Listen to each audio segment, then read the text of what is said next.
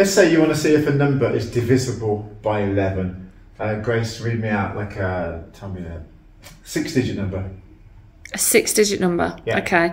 1, 2, 3, 4, 5, 6.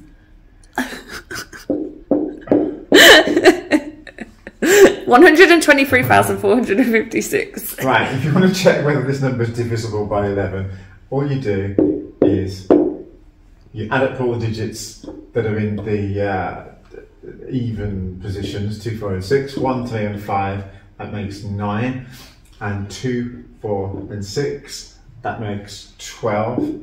And if this number were divisible by 11, the difference between these two numbers would be a multiple of 11, and the difference is 3. So it's not a multiple of 11. So if you wanted to find a number, if you wanted to change one digit in this number to make it a multiple of 11, all we would have to do is make the difference a multiple of 11.